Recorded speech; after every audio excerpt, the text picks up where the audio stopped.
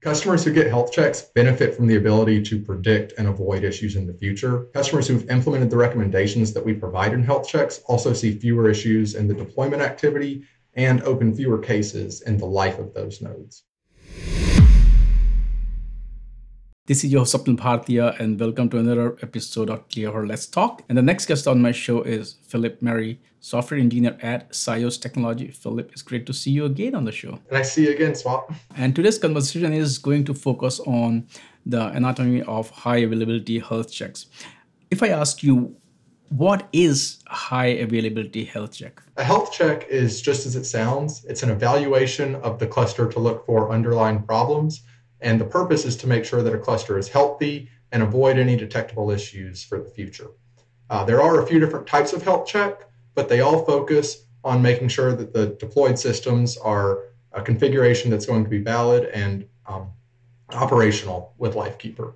It's our goal to make sure that the health check not only uncovers and remediates any problems that we might see as a discovery on that health check, but also provide confidence to the customer that their upcoming deployment, maintenance activities, or just the continued operation of those nodes is going to be without issue. Is it a process that teams do or is part of SIOS offerings? So it is not another task in the pipeline of teams? So the health check is something that SIOS would take care of. Typically, that would be an engagement that you would reach out to SIOS for, and we would schedule that. And there would be a little bit of involvement from your team, but it would primarily be work done on the SIOS end. So I'll talk about it a little bit later on, but the primary engagement between your team and SIOS's team would be the screen share session. And like I said, I'll get into a little bit more of what we do on that session later on. When are these health checks done? Is it like something that organizations should do on a regular basis, or is more or less like when they start seeing some problem? I would definitely suggest starting one of those health checks before you see problems. It depends a little bit on what you're doing, on what sort of health check you might want, but I would always suggest a health check before the deployment of those nodes, maybe before an upgrade that would happen. And in the health check, we could also review the state of the clusters after that review, make sure that the application versions are agreeable with what LifeKeeper is able to support. And how deep do these health checks go? There are a few types of health checks. I refer to them as short form and long form health checks. And so I'm going to talk about those a little bit differently because their depth will change. A short form health check primarily focuses on validating the configured environment meets the requirements for protection by LifeKeeper. And I know that sounds general, but it's primarily focusing on application settings and configuration. It's a really good option for new deployments because a log review isn't included in that validation. Whereas with a long form health check, it's tailored to nodes that have been in deployment for some time and might have a history to investigate. It investigates everything that the short form health check does, but it goes into the additional detail of reviewing logs for not just LifeKeeper, but even DOS. And if there's been an issue in the past, it's something that would typically get uncovered on that long form health check. I'd also add that the long form health check benefits from the context of any previously opened cases and experience that the customer experience team has, not just with your cases, but with all of the cases we've handled. In some instances, customers have opted to add on to the health checks, and we've done reviews of runbooks and validated maintenance procedures as an additional part of those services. Of course, when things are running for a while, of course, you do have to keep an eye on the health. But do organizations also need health check when some changes are made, whether they updated something, deployed something new? What I'm trying to understand is that the importance of health check in the processes, that whenever a change also happens, then also you check how it is impacting the health of the whole system. Health checks are really best done whenever there's been an update or any material change to those clusters. If there's something that is going to be a marked shift from the previous deployment configuration, then I would say it's a good idea to go ahead and get that health check done so that you can have a little bit of perspective down the road about what might be lying to be remediated or what issues can be avoided ahead of time. You earlier talked about short-term health check and long term. How long do these checks take? So a short form health check can take about 1 week, give or take a few days for any iniquities for that cluster, but they really benefit from their more narrow scope. But we still do make sure to follow due diligence, and any remediation suggestions we provide, we make sure that those are appropriate not only for your environment, but also for your business needs. A long form health check, on the other hand, can take about 2 to 3 weeks. They're a little bit more in depth. I've had health checks that I've done before where I've investigated a year's worth of logs in the past. So there can be a lot more to evaluate before composing that report, but they also benefit from a much more fine-toothed comb sort of approach going through anything that might have been affecting those clusters. Of course, when we look at SIOS, we talk about high availability as well. Do these health checks, when they run for a whole week, is there any impact on the business continuity, any downtime there, or no, those are totally separate things? Organizations don't have to worry about downtime for these health checks. Downtime is up to you on if you want to take downtime for your health check.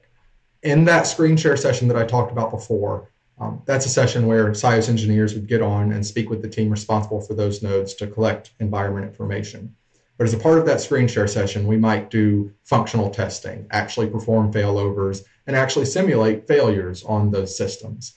But that part is entirely optional. I've performed health checks where customers were ready and eager to do those tests, and I've performed health checks on systems where customers didn't want to take the outage to do that or couldn't afford the time to be able to take those systems out of production.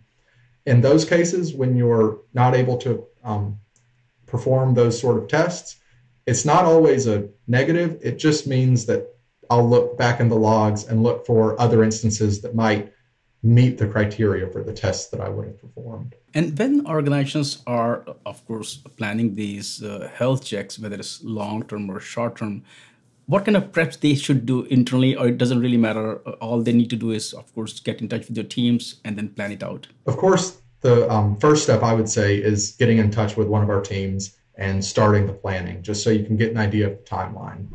But as for actions for the customer to take, I would just say make sure that the systems that you're going to have checked have already been fully configured. When we get on to do that screen share session, we want to make sure that we're collecting the most accurate information for the deployment configuration of those nodes. And so it's always good that things are, quote unquote, finalized before performing that health check. What does this process look like, is screen sharing, and how do you interact with the teams? So that screen share session, like I mentioned, one or two SIOS engineers, maybe more depending on the scope of the health check, will hop onto a screen share session with the team responsible for those nodes. And we're going to go through and look at, there's a whole lot. We're going to start with operating system configuration, make sure that that is configured to meet the requirements for Lifekeeper, and make sure that the installation of Lifekeeper happened effectively and there weren't any unknown or silent issues during that installation. So far, we've never uncovered anything like that, but we always do our due diligence to make sure that there's nothing there. Further, we're going to start going into our quorum checks, make sure that the topology of your cluster is something that will enable you to have high availability and avoid issues with network bifurcation or anything like that. Once we've finished that, then we're going to actually go into the, we call it ARC testing, ARC for Application Recovery Kit, and we will test the configuration of each of your configured resources to make sure that it's meeting the requirements for Lifekeeper to run, that it's meeting the behavior requirements that your business has for those applications, and also that things are configured in a way that will enable high availability or higher availability. Can you also talk about the importance of, how does a health check fit into a successful deployment? Customers who get health checks benefit from the ability to predict and avoid issues in the future. Customers who've implemented the recommendations that we provide in health checks also see fewer issues in the deployment activity and open fewer cases in the life of those nodes. A health check gives you insight not only into the obstacles that might lie ahead, but it also gives you the toolkit you need to be able to address those and make sure that those obstacles don't lead to interruptions for your business.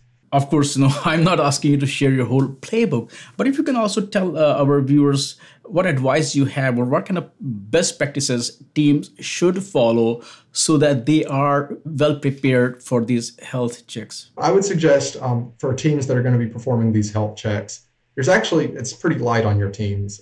The primary thing I would suggest is to make sure that we have access to the resources that we'll need to perform all of the checking we need during that screen share session. I mentioned that we're going to go through not only the operating system, but also the protected applications. We'll also go through cloud environment settings, and if the nodes are running in a VM, maybe even hypervisor settings. It's important that we have access to the personnel who are able to gather information for each of these respective resources. I would suggest to make sure you have availability from any teams that are responsible for the protected applications. We need to make sure that they're available if we need access to permissions that they have access to, or just their expertise to be able to perform the checking more efficiently. It's best that they know that we're doing the checking and that they're also able to hop on and join that screen share session to do a little bit of checking if their presence is needed. Whenever you're doing a health check, I would also suggest leaving ample time for your team to receive the report, read it, ask any questions that might arise, and make remediations that are recommended in that report. So it's important that when you're doing a health check, you have time before your freeze and cutover to not only implement those changes, but test them, look at them, make sure that the recommended changes are going to be acceptable for your environment. Of course, that's not always possible for nodes that are already in deployment, but we would then suggest you either use some QA systems, or if that's not an option, we would even maybe take the action to test the configurations on our lab systems to make sure that it's acceptable before handing that recommendation to your team. Philip, thank you so much for taking time out today and walk us through the whole process and also the importance of health check for high availability. Thanks for all those insights, those advice tips there. And I would love to chat with you again soon. Thank you. Thank you for having me, Swap. And yeah, I'd like to be on again sometime.